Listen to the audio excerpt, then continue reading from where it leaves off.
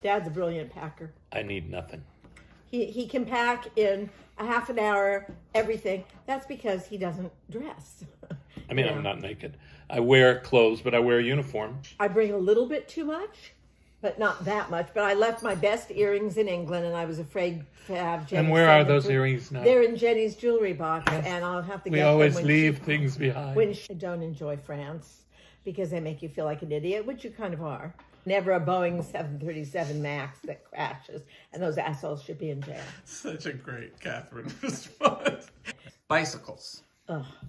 I keep thinking every day I take a walk, I keep thinking I got to get on a bike. I think they're not designed for women's bodies. I think they really hurt your tush and other parts.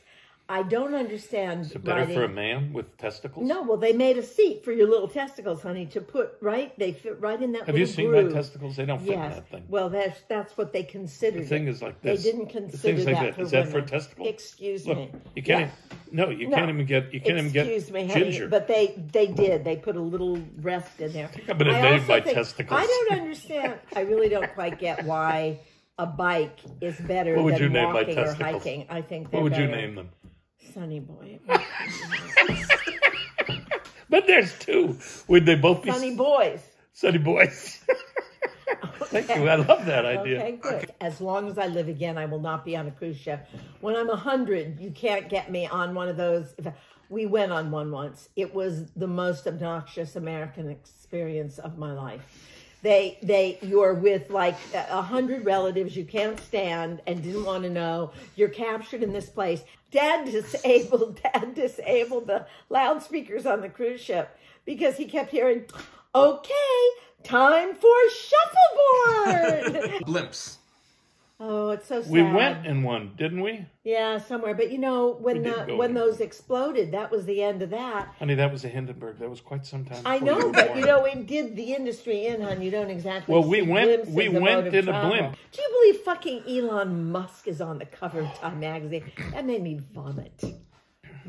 Space travel, space things. You know, Bullshit, lots of fancy rich people going not in space. On your. What a fucking waste of time. I wouldn't pay for it myself, but if some guy who has nothing but money wants to ask me to be in it, I'd go up in a heartbeat. Why? I want to feel what it's like to be weightless.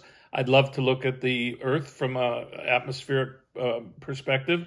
And I'd really like, I don't want to just go up and float around for 30 seconds. I want to go to the fucking moon or another star somewhere. Well, why? What about saying, oh, if you give me a free ride on your spaceship, can you give $1 million to these 10 organizations?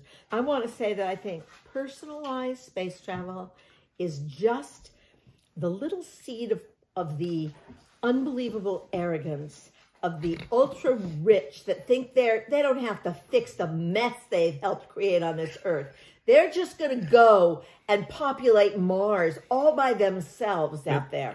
So fucking disgusting. But Mr. What's his name? Not Musk. What's the guy?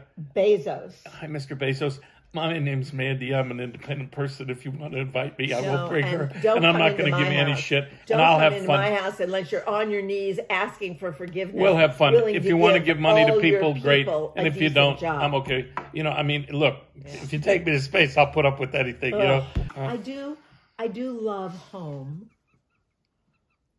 I do love home. No. What? I love it too.